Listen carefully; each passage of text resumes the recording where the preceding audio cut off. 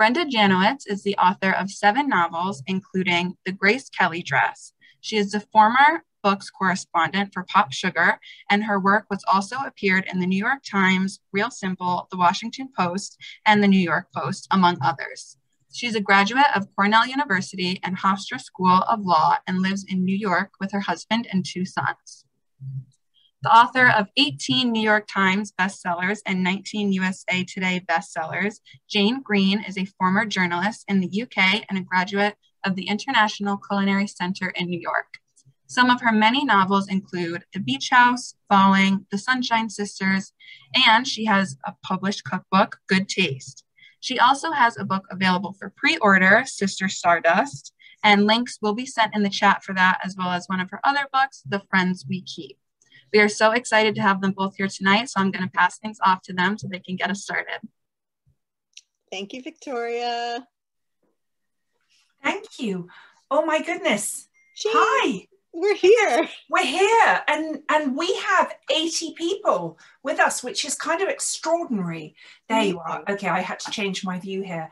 Brenda, thank you. I'm so happy to be here, and I love these virtual events. It's kind of amazing how many people you can squeeze onto a computer screen. I would love to start by asking you to tell us a little bit about the Liz Taylor ring, because I'm presuming you have your elevator pitch down, and I think the author tells the story better than anyone else. So can you tell us about the story of the Liz Taylor ring? Thank you. Well, first, I just have to say I'm so excited to be here with you tonight. I was with you in March 2020, before the global pandemic began. We were in person in your hometown, and I kind of thought that my 2 books would bookend the pandemic, but alas. Well, getting there, I think. But we're still here, so thank you so much for doing this. I'm so excited to see you, even if it's only across the screen and not in person. So let me tell everyone about the Liz Taylor ring. So it is the story of 3 siblings, their parents' epic love affair, and the one diamond thought to be long lost that is rediscovered, and it threatens to sort of crash the family down to the ground. You know, after finishing The Grace Kelly Dress, I really wanted to write about another family heirloom.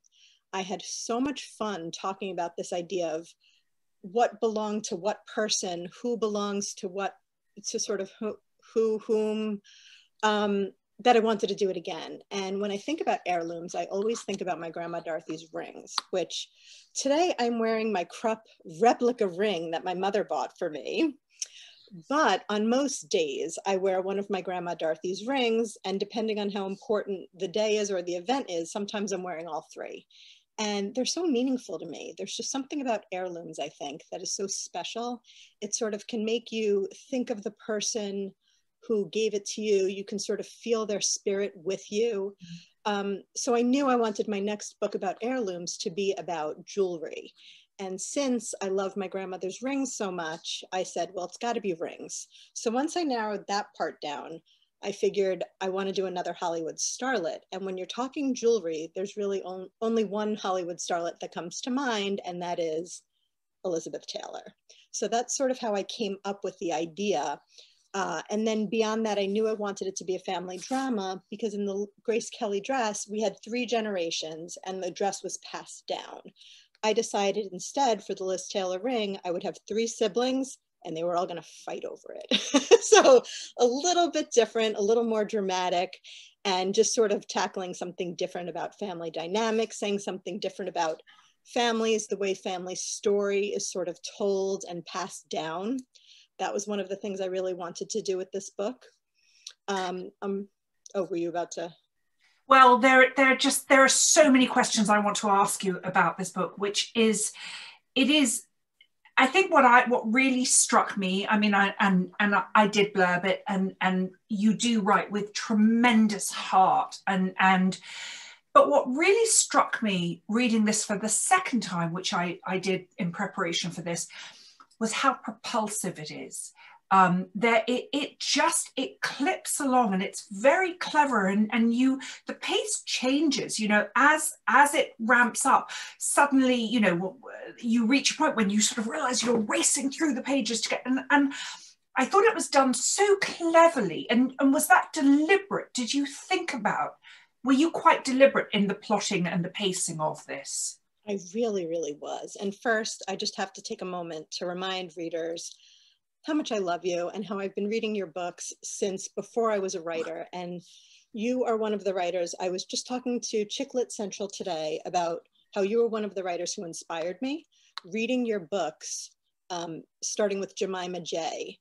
back in the day, it spoke to me, and it said, oh, you know, you can have a voice that's authentic to yourself. So I feel like I learned a lot from you. Oh, Brenda, I'm actually tearing up. Thank you. Thank you. Everyone knows how much I love Jane Green, especially, you should know that too. Well, so, you know, with this book, yes, it was very deliberate. I really wanted to create a page turner and something that people sort of couldn't put down. And when I started the book, you know, I used a little trick in the Grace Kelly Dress where I ended every chapter with sort of a cliffhanger. Yeah. I did that manipulative little trick where it's like, well, now you have to keep reading because I've left you with a mystery. So I did a little less of that with this book. But at a certain point, I said to myself, okay, but what's keeping the reader reading? So I always had that in the back of my mind because, you know, the world being the way it is today, even though a lot of us are at home, people still have less time. And people, when they pick up a book, it's hard to sort of keep their attention.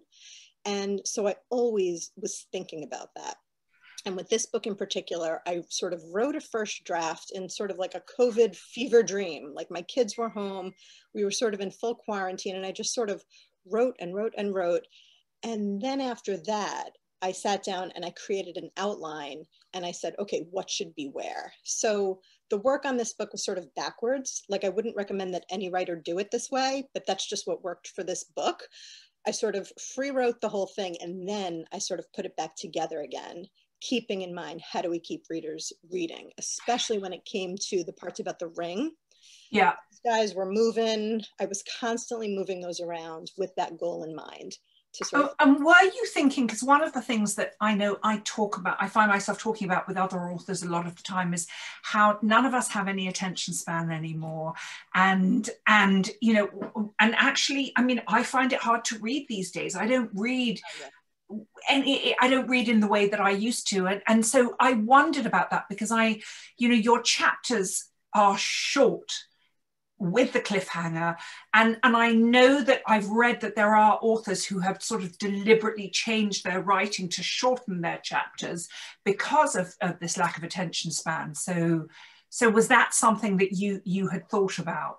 I mean, yes and no. I happen to love books with short chapters, so I always tend to write in these shorter clips because I also want the scene to be really tight, so I'm always editing down. And I think what I've learned with these last two books especially is that you can't be afraid to cut. I think I used to be, especially on my first novel, it was like, no, no, no, don't cut that, I wrote that. You know what that's called, by the way? It's called killing your darlings. It's killing your darlings. You can't be, you mustn't be afraid to kill your darlings. Yeah. I couldn't do that for the longest time. And then I really, with Grace and now with Liz, I really leaned into writing is rewriting. And I just wasn't afraid to cut and rewrite. And, you know, I find when you rewrite these scenes, sometimes you know the characters better, you know what you're trying to say in that chapter better. So the rewrite's always better anyway. So I just wasn't as scared, I think. So what number book is this? This is number 7, lucky number 7, which is fitting because it's about a gambler. Yeah, that is, it's so interesting. I often think that when we first start, you know, we're very precious about our writing, and heaven forbid, you know, it's sometimes hard to even take advice from an editor, but actually the longer you're in this business, the more you realize I mean, you just can't do it without somebody you trust and who you listen to. You have to actually have the humility to listen to somebody and trust that it's right to cut, and then you learn how to do it yourself.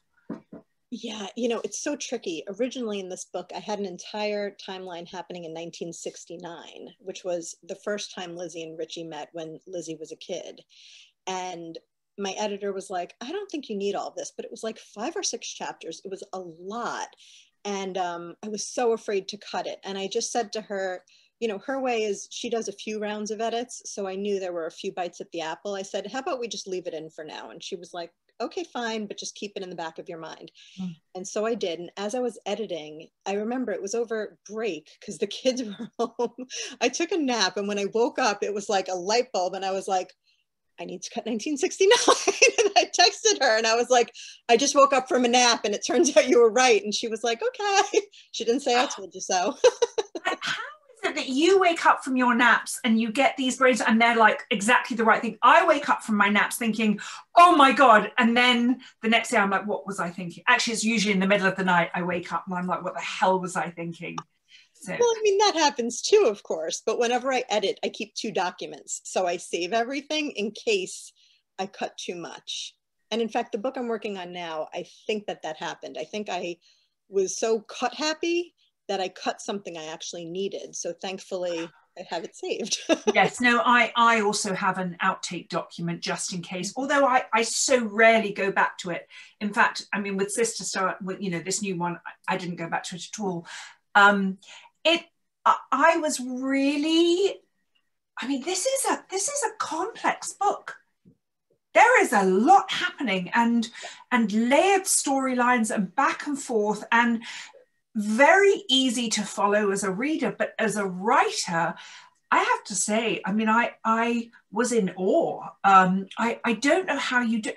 I'd love to hear about the process of plotting it because it's just so convoluted. How do you plot a book like this? It was so incredibly difficult. And I think the answer is I didn't really plot it. I had a general sense of what I was trying to say with the book. And there are a few things that I sort of lay out in the beginning of the book that I wanted to sort of bring through. So I knew a lot of things that I wanted to happen, but I didn't know how I was going to get there. And it takes place over so many decades that I wasn't even sure what I would show of each part of these relationships. So like I said, I free wrote a lot of it and I just had a general sense of beginning, middle, and end, but I didn't know what the exact ending would be. I just sort of had a sense and I knew I wanted it to be heartwarming and somewhat happy. So I did a first draft, but that's when I realized all sort of the mistakes. So I think at that point I went back and I created a timeline starting when Richie and Lizzie were born. So I started at those years and then I went through just figuring out when people would be born, when they were getting married, when they'd be in high school, just all the things that I was talking about, like when that happened. There's a 3rd sibling who's born years later. When was she born? So I created this master document that was a timeline. That's what I was going to ask you. Do you have a whiteboard or index cards, or no, it's just a document on your computer? Yeah. I mean, I wish I could be one of those writers who had like a really cool whiteboard or corkboard and they were moving things around, but that just never works for me. I always try to do that thing with the index cards and lay it out on the floor, and I just can't, that's just not how my brain works.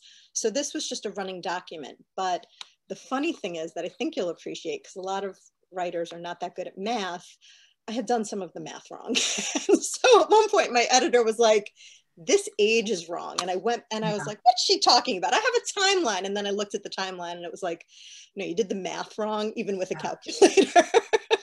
So I sort of had to fix that, but then everything sort of fell into place. So once I had the timeline, that really helped. But I wanted lots of things to be true and lots of family stories to be happening at the same time, because that's sort of what the book is about, family lore and how it changes over time and how it changes as different people tell it. Just sort of like real life, like when you tell a story. What I was going to say earlier, I'm working on an article for Real Simple, which is about an heirloom in my husband's family. So I did the first draft of this essay just from my memory when I joined the family 14 years ago. And, you know, so it's based on what Doug told me, what my mother-in-law told me, what my 2 sisters-in-law told me. And then I had my mother-in-law and my husband read it and they were like, no, this is wrong, this is wrong. And then there were parts where my mother-in-law and Doug didn't have the same memory of it. So that's sort of what the book is about though, right? That these family stories change. Everything is sort of true. What my mother-in-law thinks is true, what Doug thinks is true, it's all sort of true. It's their perception. So I was trying to sort of make that happen. It definitely got tricky. And so that's why after the first draft, I created a master outline. And I know you've taken screenwriting classes also, right? You've taken these classes where you learn about different ways to structure. So I laid it out in an 8-sequence structure. And I don't know if that if you took a class. Explain to us what that means. So I mean, essentially every book is beginning, middle, and end. You could simplify it and say every book is 3 acts. But then if you break it down further, a screenwriter might say, no, it's actually 4 acts because act 2 is divided in the middle by a midpoint. So now you've got 4 acts. So the 8-sequence structure, the idea is you take those 4 acts and then you break them down further into 8 acts. And am I correct in thinking that the midpoint is usually a plot twist? It's the unexpected thing in the middle of that too. Unexpected and someone unexpected appears in my book at the midpoint. And you know, in film classes, they'll fight over the midpoint. The midpoint isn't necessarily the exact midpoint of your book. Hopefully it's somewhat near the middle. I remember my editor, she knows how I work like this. So she'd be reading it on a Kindle and she'd be like, this is 60%, not 50. That's So funny. you want the flow of the book to feel like in the middle of the book, like that, oh my goodness moment. But yeah, the midpoint, in one of my classes, they called it the midpoint turnaround because sometimes it can completely flip the action and turn everything on its head. So that's sort of what I did in this book. So that's how I plotted it out. And then once I was figuring my 8 sequences out, that's where I figured out my chapters and where things were going to fall. And what classes did you do? What classes have you done? Oh my God, so many. So oh, really? Wow. Yeah. I mean, I think I took 1 over quarantine. I mean, not as many lately, but the class that I'm referring to was a class by Alexandra Sokoloff, who is a screenwriter and also a novelist. So she teaches a class that's for novelists using screenwriting tricks. Okay. And she's the one where I really learned 8-sequence structure. But I've taken other classes like with Gotham Writers Workshop. I've taken a screenwriting, a playwriting, and I think all those things are great because you pick up different tips and you learn from different ways of doing it, and you can sort of apply that to your novel writing. Novel writing is completely different because you could read a book with like literally no structure and still love it. But I do find that the books that I love and the books where the plot moves quickly, they are working with some sort of structure. Do you think it's also because we write commercial fiction, we're much more cognizant of plot? I think if you're a literary writer, you're just sort of lost in the dreaminess of the words. But as a commercial writer, you want it to be well written. You want to be proud of what you write. But plot is really important. And more important because actually, with the way the world has changed, everybody now, even the publishers, everybody wants something that could be possibly film or TV. And absolutely, that's plot driven. Yeah, you know, I talk to writer friends about this all the time. It's always the sort of push and pull, how important plot is and how important the things that we sort of hold dear, character and like the little nitty gritty pieces of writing. And the truth is, I do think a lot of readers are just reading for plot. Every once in a while, I'm sure you've had this happen. Someone recommends a book and you're like, that book was horrible. What on earth are you talking about? And you'll talk to the person and they just like, it had a twist at the end, or it sort of kept the pages turning on a beach. So, you know, to me, that says people really want plot. So I do think you have to focus on it, like you said, as we're writing commercial fiction. But you need the other stuff too. Yeah, absolutely. I loved that your knowledge of things like gambling. I mean, I was reading this thinking, are you just a really, really, I mean, are you really good at pulling the wool over my eyes? And I think you're this sort of lovely, you know, writer and house, but actually, are you in casinos like 5 nights a week gambling? Because it felt like you really, really knew it. And I don't know whether you do or whether you just did huge research, but I was impressed. You know, when I started writing this book, this is going to sound funny. Everyone, once you read the book, you'll find this funnier, and Jane's going to find this funny now. When I was writing it, I didn't realize people would be asking me about gambling quite this much, but so far I've been asked about it nonstop. I used to love to gamble. Oh, well, there you go. Okay, it comes across. I mean, it comes across that it comes across that you really know what you're talking about. I really do. And what's your game? I mean, I love craps, which I think you know, that's obvious from that scene. I love being in a casino, sort of the energy, the juice, like all of it. Yeah, you know, there was a time when I was turning 21 that I was in casinos like all the time. I don't gamble quite as much anymore, especially being married with kids. I want to spend my money on different things. But a few years back, Doug and I went to a charity night, and it was a casino night. And you know, it was for a good cause. And so we bought all these chips. And I remember we got to the table and my friends were like, what is happening? Because it was like a new Brenda. It was gambler Brenda. No, you're the ringer. All the husbands were sort of like, what's going on? It was a table full of men and me.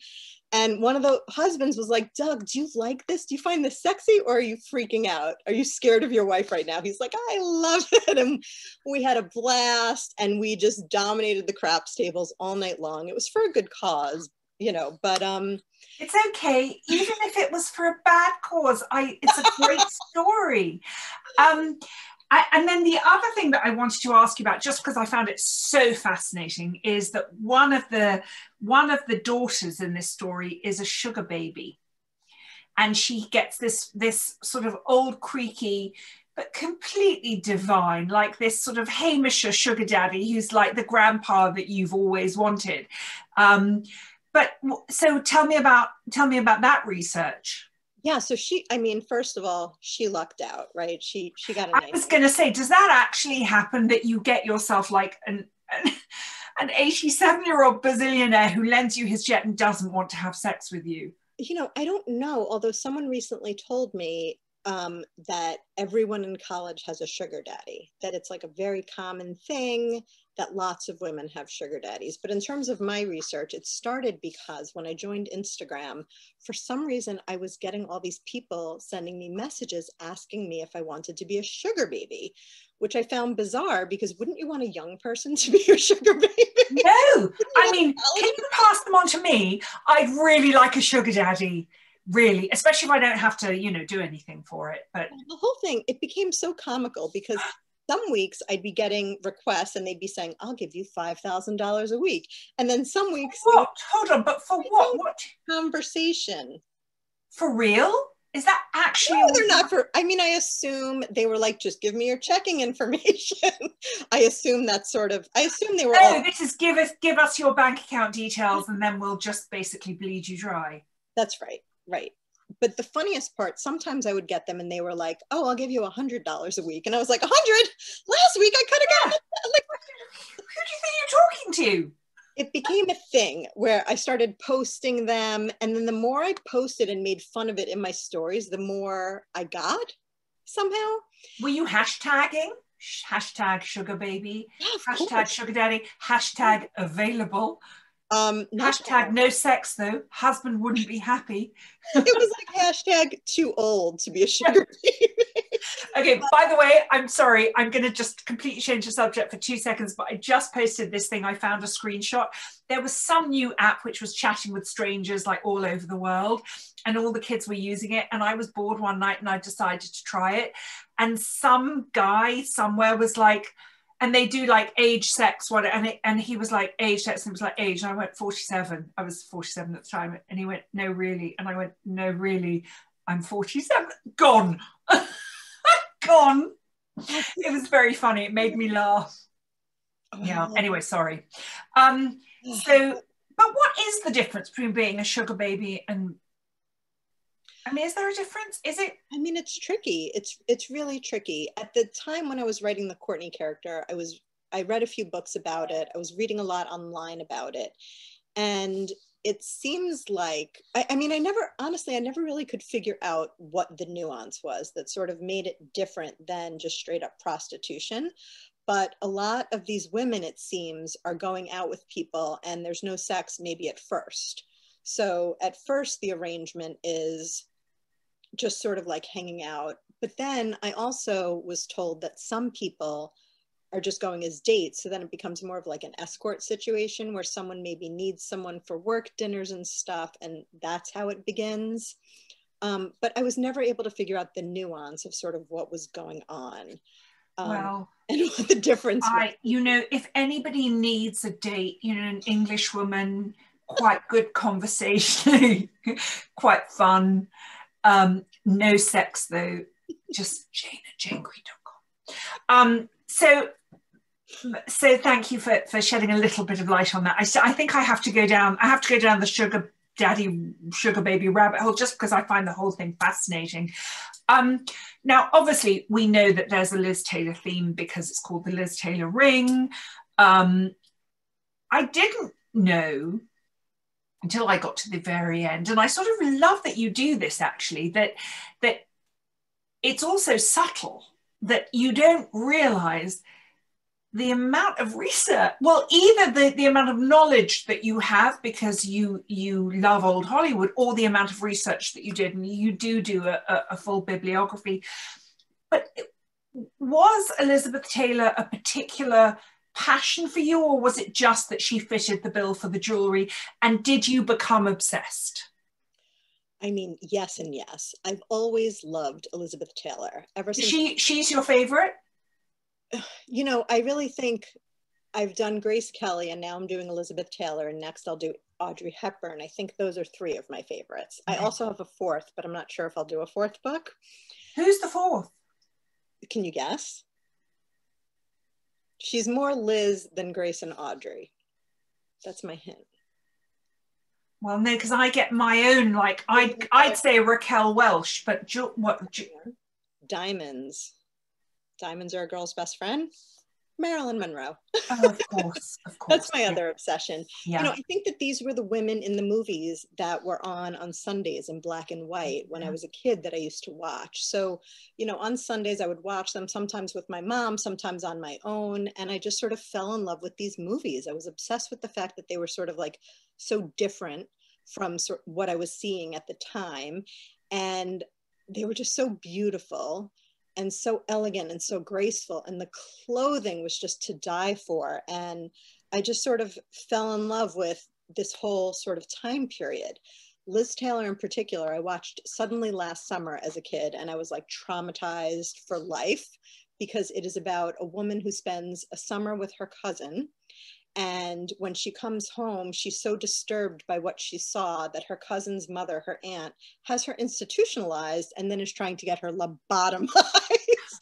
So this is one of the movies I watched as a kid that really sort of like imprinted. I can understand why that stayed with you, yeah. And I couldn't understand why Katharine Hepburn wanted to lobotomize beautiful Liz Taylor. She was so wonderful. I couldn't figure out the problem. Then in the end, you find out the deep, dark secret. And the whole thing is just so out of control. And I just fell in love. I was so obsessed. So I saw more Elizabeth Taylor stories. And actually, this is kind of funny. Recently, I was joking about Halloween and someone suggested I dress up as Elizabeth Taylor. And it reminded me, I actually had dressed up as Elizabeth Taylor. When I was in law school, I had a Halloween party and I dressed up as Elizabeth Taylor in Cleopatra. Full gold dress, the wig, the makeup, everything. So, you know, my obsession goes back pretty far, but I only sort of knew what I knew about Elizabeth Taylor. So obviously I did research for the book. So once I started the first biography, it was so interesting. I wanted to read the next. And then I just sort of couldn't stop. And then I became more obsessed. Then I rewatched the movies, and it's so interesting rewatching these old movies as an adult. Movies that you saw as a kid, maybe you didn't fully understand what was going on. Watching them as an adult, you just have this completely different idea of what's going on. So that was really interesting to me. Certain movies hold up, certain others really don't.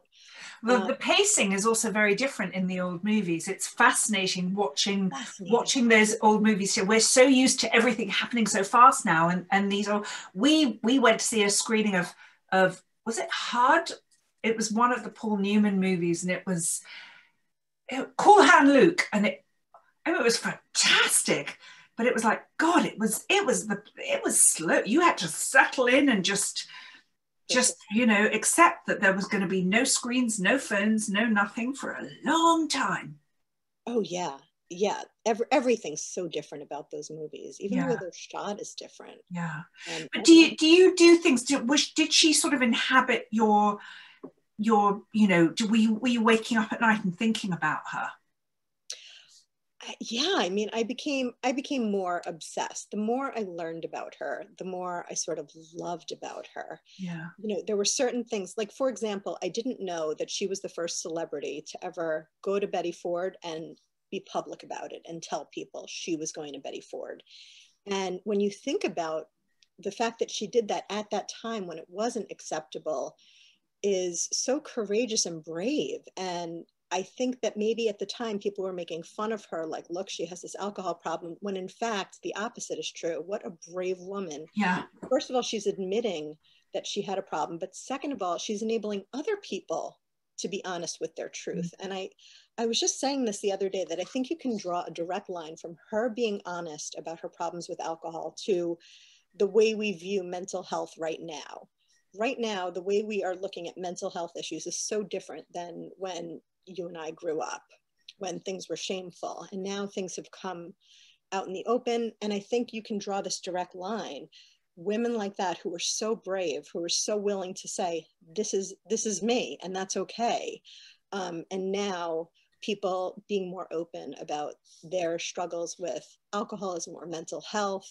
I mean, she was the first one to put herself out there. So things like that just sort of blew my mind. And God, so I fell more in love with her. Have you, so I have to ask, I mean, have you ever considered doing true historical fiction and going back into her world or the world of, whoever it is, but really immersing yourself in that time period? I have, because I've also read a lot of this biographical fiction where it's about the person and then you take on the voice of that person. But I'd always sort of be too nervous to do something like that, to sort of speak in the voice of Elizabeth Taylor. And well, but then you can get around it by, as I did with mine, you have a fictitious protagonist who is in their world, and that way they're sort of an observer. Let's not tease people. Let's tell people a little bit about Sister Stardust, which I loved so much. Well, do you know, there's also, I realize,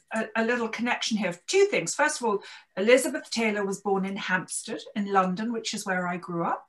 And the other thing is that Elizabeth Taylor's former daughter-in-law was Eileen Getty, who was married to Christopher Wilding, Michael Wilding's son, and she had, tragically, because the Gettys have my book is all about the Gettys, but she had an extramarital affair and in 1985 and contracted HIV.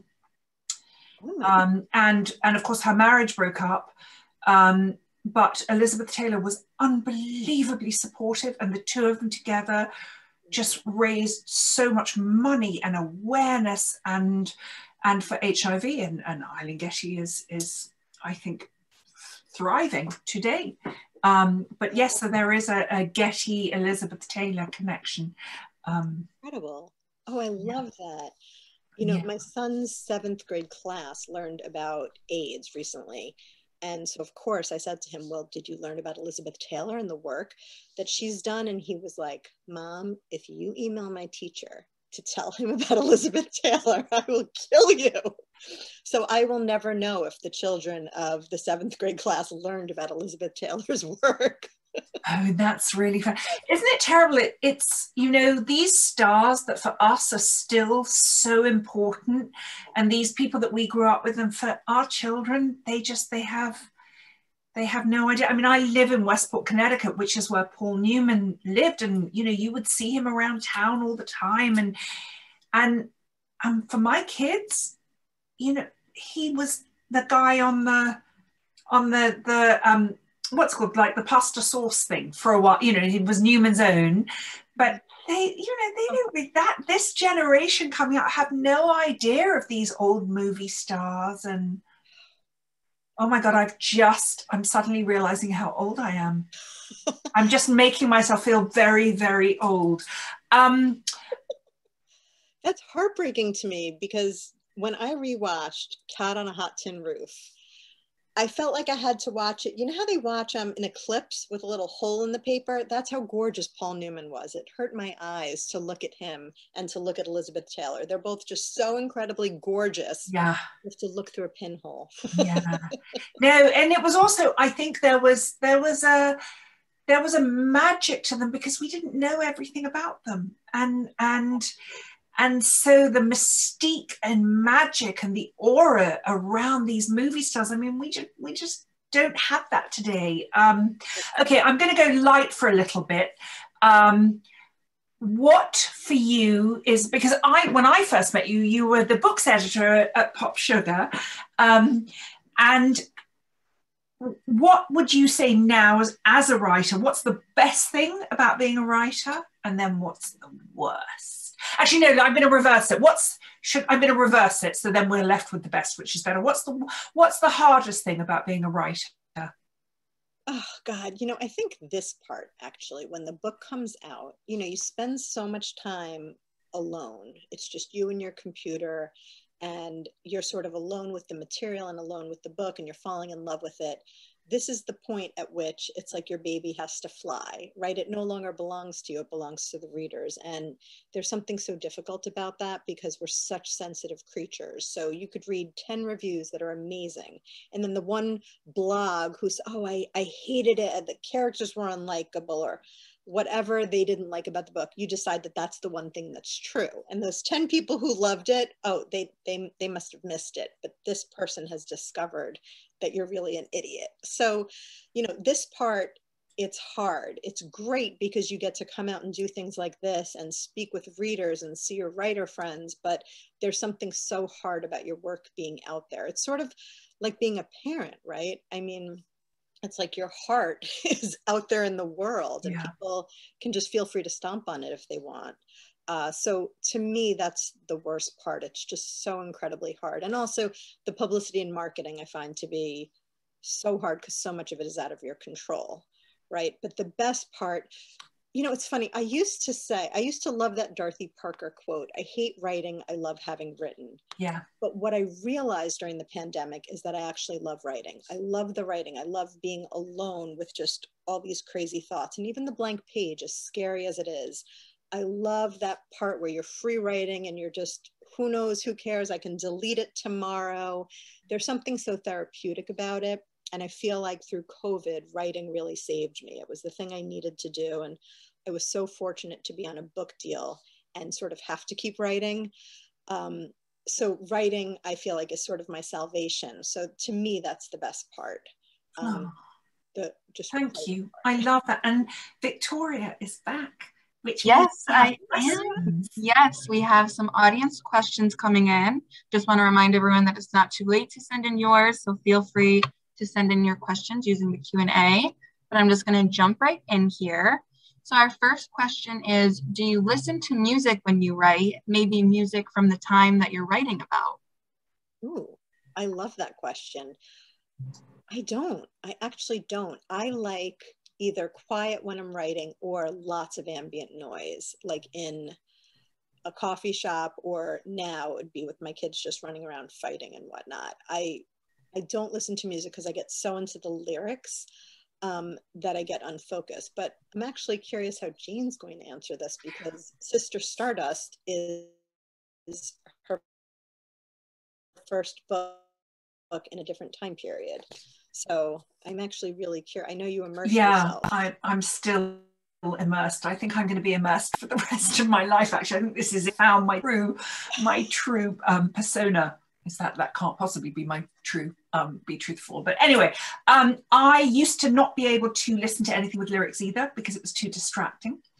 And but I would always bring, because I've always written in libraries actually, or little writing rooms, and so there is, I can't write with noise around, so I've always had those great big Bose noise cancelling headphones, and I've always listened to sort of ambient music, like a lot of study music, or just instrumental or classical, a lot of Bach, but with Sister Stardust, it was Rolling Stones, and it was the music that I grew up with, because I was born in 1968 and Sister Stardust starts in 1966, and it was, I played that music constantly, and it just got me in the mood, and there is something for me. I was not a Rolling Stones fan.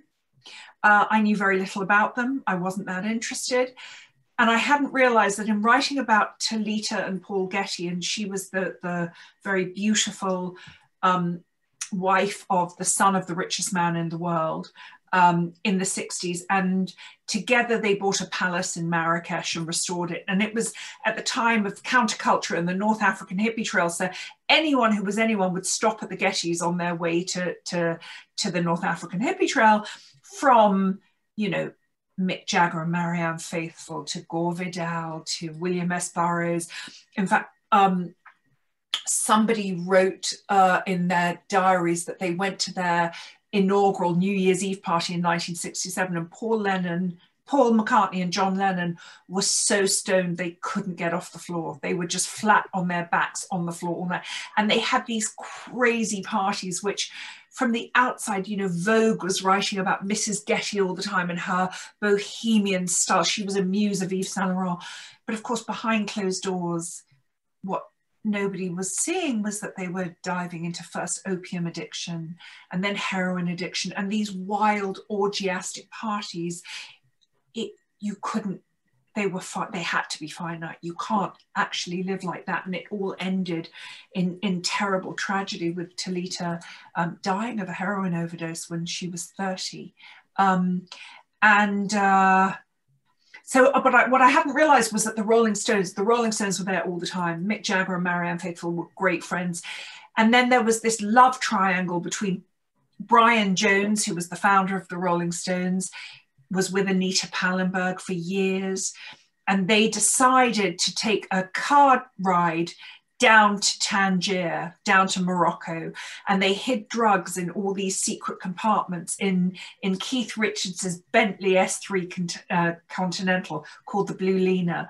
And they hid drugs everywhere, and Brian Jones got terribly sick with pneumonia, so they dropped him off at a hospital in France, carried on to Morocco, and of course it was Keith Richards and Anita Pallenberg in the back of a Rolls Royce with fur rugs, lots of music, lots of booze, lots of drugs, and they all fell madly in love.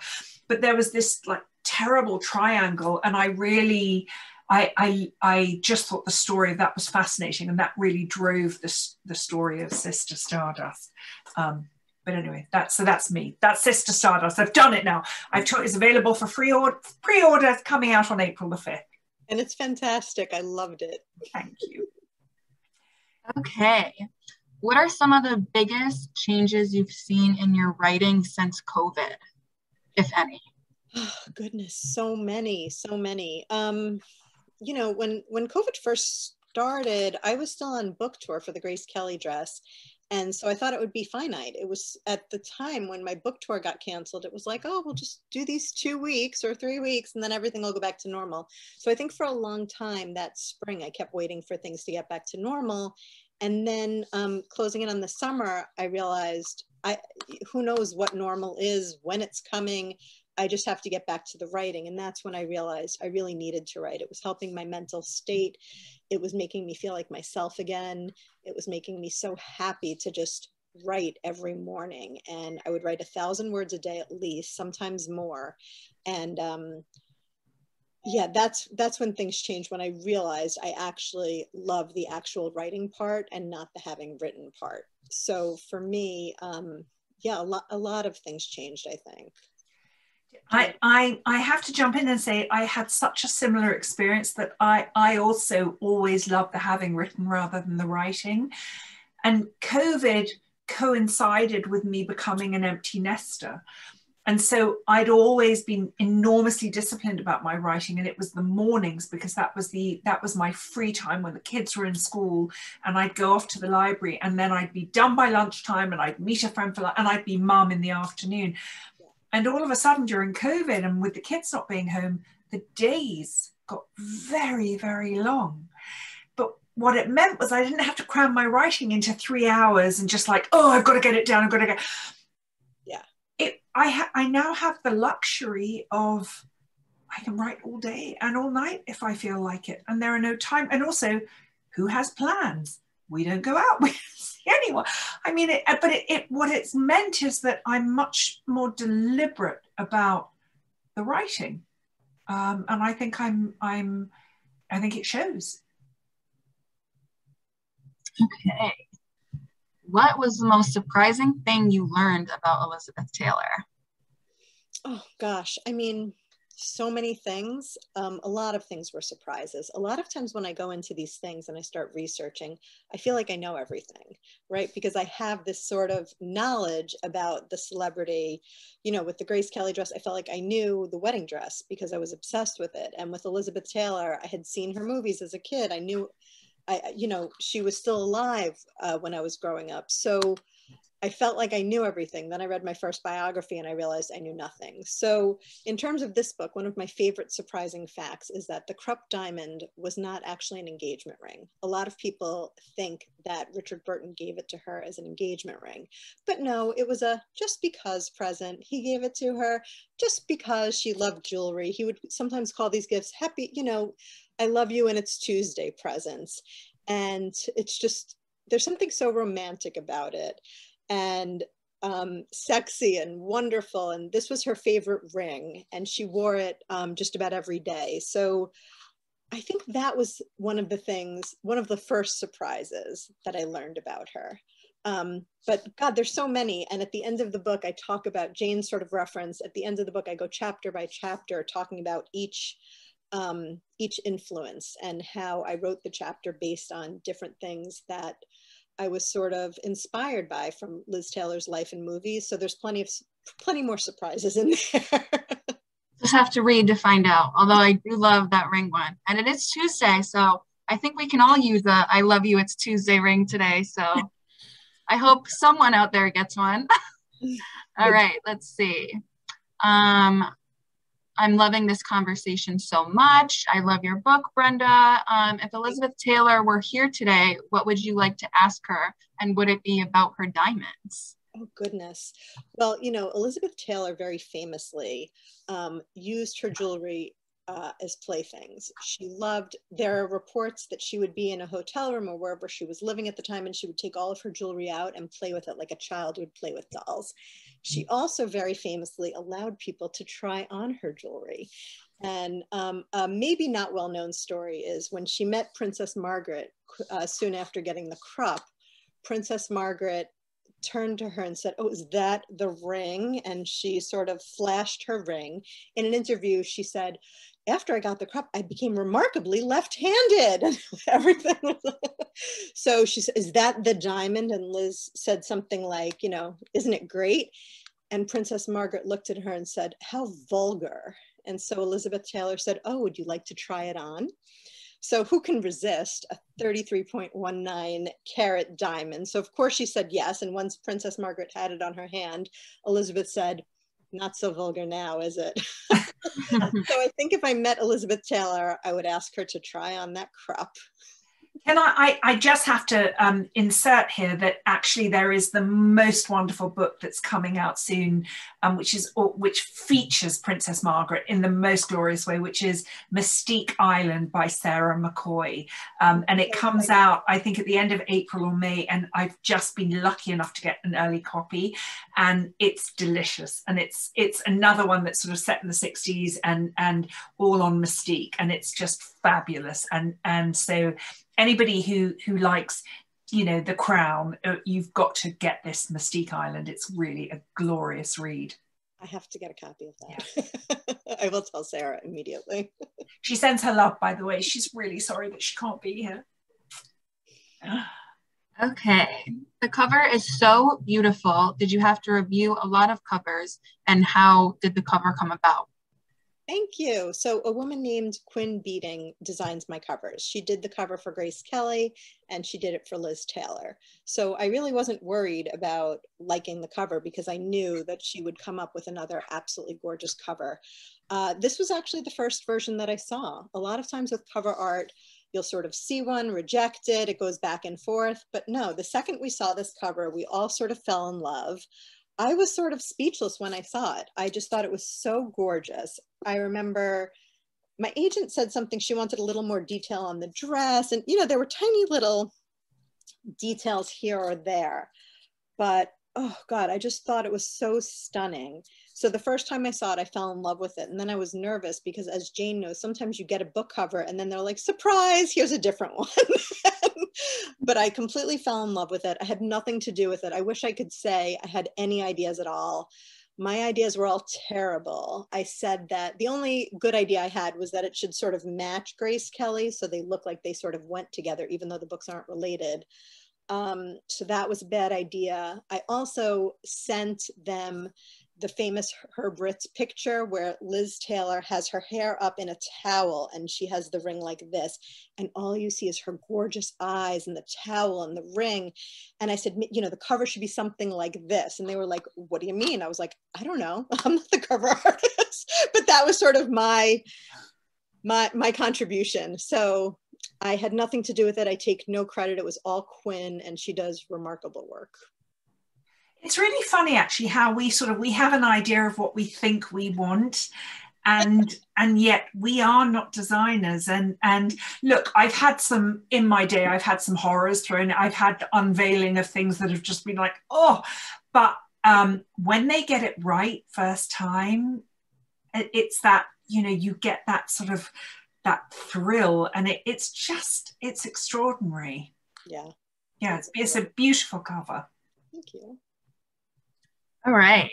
I met both of you ladies at a book event on Long Island a few years ago, and you were both so gracious and charming. I am absolutely looking forward to reading both of your new books as I've read your previous ones. This is a tough question, but my question for each of you is, what is your favorite novel that you have written, if you have one? That is a tough one. That's sort of like being asked which child of yours is your favorite. I was going to say, I feel like that's kind of a similar question that we're going towards here. And Jane has more children than I do, and she has more books. So this one's going to be harder for Jane. So I'm going to handle it first while she thinks. You know, to me, the book I'm working on is always the best book I've ever written. I feel like with every book, I'm trying to get better, trying to do something different. So as of right now, I'm going to say this is my favorite book, and this is the best book I think I've written. But I bet when Audrey comes out in a year, I'll have a different story. Yeah. So I don't know how you're going to answer this. How am I going to answer? Well, you know, for years, I never had one, but I had a couple. You know, I love The Beach House. I love The Sunshine Sisters. I love Tempting Fate. I will say, though, that Sister Stardust, you know, Talita Getty, I don't know if you can see this, but this is actually a sketch that I did of her, which is from a very famous Patrick Litchfield photograph, and that's her on the rooftop of their palace in Marrakesh, and that's Paul Getty behind her. I first saw that picture when I was a teenager, and there's so little known about her.